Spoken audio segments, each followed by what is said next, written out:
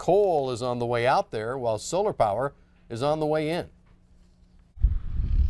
On a farm in northern China, they are planting a new crop. Nearly 200,000 solar panels in the heart of coal country. In the south, China just flipped the switch on the world's largest floating solar installation, built on top of a lake created by an abandoned coal mine. Projects like these helped China double its solar capacity last year.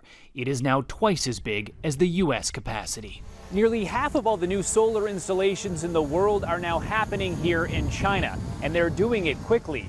Greenpeace says they're installing the equivalent of a soccer field full of solar panels every hour of every day. We have 28 solar power plants in operation in China, and 3 more are under construction. Maggie Chio is executive president of Panda Green Energy. It has installed enough solar panels to power more than 40 million homes.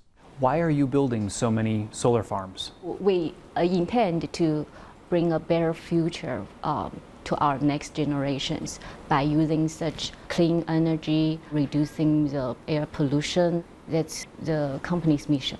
It's also the government's mission. It's spending hundreds of billions of dollars to subsidize renewable energy as China tries to wean itself off coal, still its dominant power source, and the reason for its notoriously toxic air.